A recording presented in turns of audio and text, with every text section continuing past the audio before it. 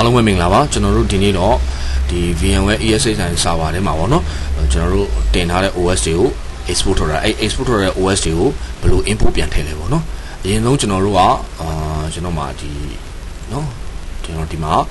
OVF template ကိုကျွန်တော်ဗာလဲဆို Mikrotik OS နဲ့ပြပါနော် Mikrotik OS ကိုကျွန်တော် export ထုတ်ရတဲ့ OS ရှိတယ်ဒါဆိုရင် file size က49 MB လောက်ရှိတယ် okay ဒါကတော့ဘယ်လိုဒီ image ကိုVMWare server မှာဆက်ရင်ကျွန်တော်ဒီ image ကိုလည်းကျွန်တော်ရဲ့YouTube channel အောက်ပါเนาะဒီ tutorial အောက်က description အောက်မှာကျွန်တော်တင်ပြီးတော့အမြဲတမ်း tutorial တချို့ဟာလေးတွေ link တွေ download လုပ်တဲ့ link တွေကျွန်တော်အဲ့မှာတင်ပေးပါเนาะ okay အဲ့မှာဝင်ကြည့်ကြပါဒါဆိုရင်ကျွန်တော်တို့ဘာကိုဆက်သွားမလဲဆိုတော့ကျွန်တော်တို့เนาะကျွန်တော်ရဲ့ VM server ထဲဝင်အောင်เนาะကျွန်တော်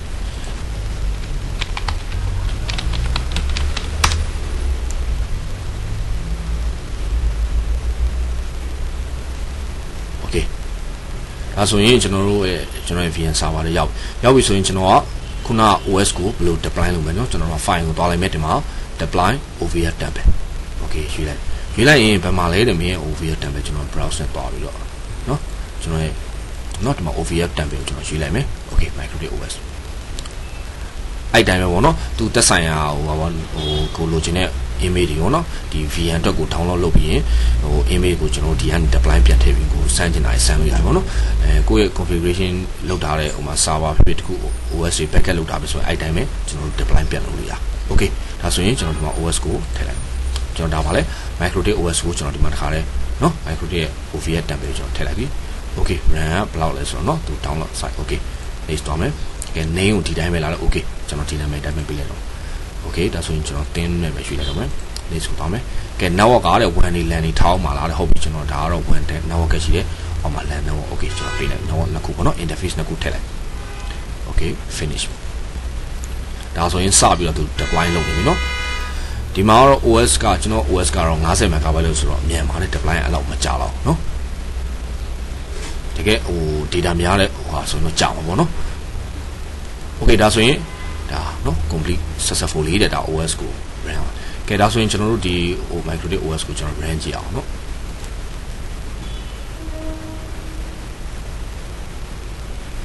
okay run ပြီးအောင်ရင်ကျွန်တော်တို့ကမှာနော် edit setting နဲ့မှာ interface ကိုပြန်ကြည့်နော်ကျွန်တော်ကတခုကို interface ကို WAN ပေးတာတခုကို LAN network ပေးတာကဲအဲ့ဒါတွေကို WAN နဲ့ LAN တွေကိုအရင်ဆုံးကွာ server တင်နေတဲ့ကွက်ကို configuration တွေဒီမှာ network တွေ interface ကိုဒီစားတတ်မှတ်တာပေါ့နော်ကျွန်တော်မှာဒါ physical connector ကို bridge မှုထားတာအခုဆိုကြည့်လိုက် Mikrotik router ရဲ့နော်ဒါဒီမှာကျွန်တော် WAN network ဆိုကျွန်တော်ပြတာဒီ network နဲ့ connection နဲ့နော် physical connect bridge မှုပေါ့နော်ကျွန်တော်တို့ VMWare 33 virtual box ဝယ်33ပေါ့နော်တဘောတရား VMWare ဆိုရင်တူပါပဲဒါ bridge မှုနဲ့ထားတာ okay ဒီမှာကတော့ဒါပါလဲဆိုတော့ကျွန်တော်ဒါ physical in local interface ကိုကျွန်တော်နာမည်ပေးတာနော် physical switch ပေါ့ okay အဲ့ရပြီဆိုရင်ကျွန်တော်ရဲ့ OS ကိုကျွန်တော်နော် open console နဲ့ဖွင့်ကြည့်လိုက် okay ဒါဆိုရင် Mikrotik ရဲ့ default password တော့ကျွန်တော် admin နဲ့ပဲနော်ဟုတ်ဒါဆိုရင်ကျွန်တော်တို့ဒါ Mikrotik တဲ့ရောက်ပါပြီဆိုရင်ကျွန်တော်တို့ကအရင်ဆုံး IP တစ်ချက်သွားကြည့်အောင်နော် IP address နော်ကျွန်တော်တို့ဒီမှာ print ပါနော် okay IP address print ဒါဆိုရင်သူက Ethernet 1ပါတဲ့ကျွန်တော်တို့ဒါ Mikrotik ရဲ့ default IP နော် 192.168.1/24 နဲ့တာသူပေးတာနော် okay ဒါဆိုရင် interface print ကြည့်အောင်ဒါဆိုကျွန်တော်မှာ interface နှစ်ခုရှိရနော် interface Ethernet 1နဲ့ Ethernet 2နဲ့ရှိ okay ဒါဆိုရင် 88.0 ဆိုရင်ကျွန်တော်ရဲ့ network ကကျွန်တော်ကတော့ 192.168.5. network ပေးတာအဲ့ network ကို class 2အောင်ပေးမှာရဒါဆိုရင်ကျွန်တော်ဒီ IP ကိုကျွန်တော်ပြန်ဖြတ်မယ် okay ဒါဆိုရင် IP address ကျွန်တော်ဒီမှာ remove ပေါ့နော် okay remove ဘယ်အောင်ဖြတ်မယ်ဆိုတော့တက်ခွန်လိုက် number တဲ့ဒီမှာကြည့်လိုက်ခုနကအပေါ်မှာ IP ပေးတာမှာ number 0ဖြစ်နော် okay တစ်ချက်ပြန်ကြည့်နော် okay IP address print okay 0ဆိုရင်ကျွန်တော်0ကိုရွေးလိုက်ပြီ okay ဒါ IP ပြတ်သွားပြီဆိုရင် IP address print နဲ့ပြန်ကြည့်နော် IP မရှိတော့ဘူး okay ဒါဆိုရင်ကျွန်တော် IP ပြန်လို့များ IP address နော် add နဲ့ထည့်ဒီခေါ် remove မဟုတ်တော့ okay ဒါဆိုရင် address ထည့်မယ်ဘယ် address ထည့်မယ်ကျွန်တော် 5 လို့ဆို1.1 ဆိုတော့ကျွန်တော် 5.13 လို့ပေးလိုက်မယ် /24 okay ဘယ် interface မှာထည့်မှာလဲတဲ့နော်အဲ့ဒါအရေးကြီးတယ်တက်ကုန်ကြည့်လိုက်နော် interface နှစ်ခုရှိကျွန်တော်ဗာလဲ ether 1မှာကျွန်တော်ပေးမယ်နော်အဲ့တိုင်းပဲကျွန်တော်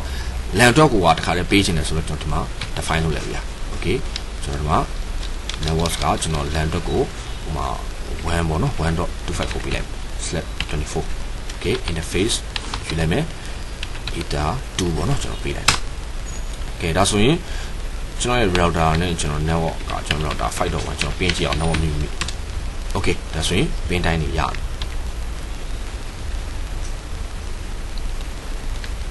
ဒါဆိုရင်ကျွန်တော်ဒီကောင်လေးကိုခဏเนาะထွက်လိုက်မယ် control order enter နဲ့ပြင်ထွက်လိုက်ဒါဆိုရင်အပြင်ကနေကျွန်တော်ရဲ့ဒီမှာ physical တော့ file network နဲ့ကျွန်တော်မိပြီဆိုတော့ကျွန်တော်ပြင်ကြည့်အောင် 192.168.5.1 Okay ဒါဆိုရင် router မိနေကဲအဲ့တော့ router မိနေပြီဆိုရင်ကျွန်တော်တို့ကဟိုမှာကျွန်တော် browser အနေနဲ့ခေါ်ကြည့်ဒီနော် 192.168.5.1 တော့ကျွန်တော်တူကြံခဲ့နော်8.1ဒါဆိုရင်ကျွန်တော်ရဲ့ router တွေကိုရောက်နေပြီနော် Okay ဝင်းပေါင်းမရှိတော့ဒီမှာဝင်းပေါင်းကို download လုပ်လိုက်ပါနော်ဒီမှာဝင်းပေါင်းဆိုပြီးတော့ရှိ Okay ကျွန်တော်ဒီမှာမလုပ်တော့ကျွန်တော်မှာဝင်းပေါင်းကရှိပြီလားဆိုတော့ကျွန်တော်ဝင်းပေါင်းနဲ့ဝင်ပြမယ်နော် Okay မှာ 5.13 လုံး admin password မရှိဘူးเนาะကျွန်တော်ကို connect နဲ့သွားတယ်ဒါဆိုရင်เนาะရပြီတကယ်လို့ GUI နဲ့လေးလာခြင်းတဲ့လူတွေကဒီကနေ win bound နဲ့ဆက်ပြီးတော့လေးလာပါเนาะ Okay ဒါဆိုရင် exit လုပ် Okay အဲ့တိုင်းပဲလာဒီကောင်ကိုကျွန်တော်တို့ 10 နဲ့ဝင်ကြည့်အောင် Okay เนาะ10 နဲ့ကျွန်တော် putty ကို install လုပ်လာလိုက်ပါเนาะဒီ tutorial လုပ်တဲ့လူတွေကတော့ putty install လုပ်တတ်မှာကျွန်တော်လည်းသိမခတ်ပါဘူး 5.13 လုံး Okay 10 နဲ့ကျွန်တော်ဝင်ကြည့်လိုက် Okay ဒါဆိုရင်မှာ10 နဲ့เนาะ user login ကြာတယ်admin เนาะကျေချက်ချင်းလည်းရနော်တဲ့နဲ့ကို IP address နော် print ကြည့်အောင်ဒါဆိုရင်ကျွန်တော် IP ပေးထား address ရရတယ်နော် interface ကြည့်ချင်နော် interface ကြည့်ချင်နော် interface နော် print ဒါဆိုရင်ကဲလို့ interface print detail ကိုကြည့်ချင်တာ detail ပေါ့နော်ဒါအသေးသေးကြည့်လို့ရတယ် interface တွေဘယ်လိုပေးထားလဲ okay နော် ethernet 1 ethernet 2ကဲဒါဆိုရင်တော့ကျွန်တော်တို့တော့ကျွန်တော် putty နဲ့လည်းဝင်ပြလိုက်တဲ့ win bound နဲ့ဝင်နေ command နဲ့3ချိန်တော့ဒီကနေဝင်ကြည့်ဟိုဟာလည်း GUI နဲ့3ချိန်တော့ win bound နဲ့3ပါနော်အဆင်ပြေတာနဲ့3 okay ဒါကျွန်တော် disconnect လုပ်တော့ဒါဆိုရင်ဒီမှာကျွန်တော်ပြောဆိုနော် network ကိုတစ်ချက်ပြန်ကြည့်နော်ဒါကျွန်တော်ကအပေါ်ဆုံးကဒါ network adapter 1ဆိုရင်ဒါပါလေသူရဲ့ Mikrotik OS မှာဒါ ether 1ပေါ့နော် internet 1 interface 1ဖြစ်သွားလိမ့်မယ်ဒါ ethernet 2ဖြစ်သွားလိမ့်မယ်ဒါ1နေလမ်းလေးတခြားပေးတာပေါ့နော်ကိုယ့်ရဲ့ network မှာOkay ဒါဆိုရင်တော့ကျွန်တော်တို့ဒါ Mikrotik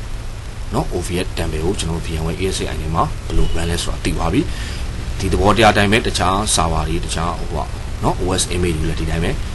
deploy template ဆိုလို့ထည့်လိုက်လို့ရတယ် Okay เนาะ Okay ဒါဆိုရင်တော့ tutorial လေးလာခြင်းများအဆင်ပြေတော့ပါကျွန်တော် tutorial ကိုဒီနားလေးပဲနားကျွန်တော်ဒီကောင်ကိုကျွန်တော် shut down ချရတယ်เนาะ system shut down ပါเนาะ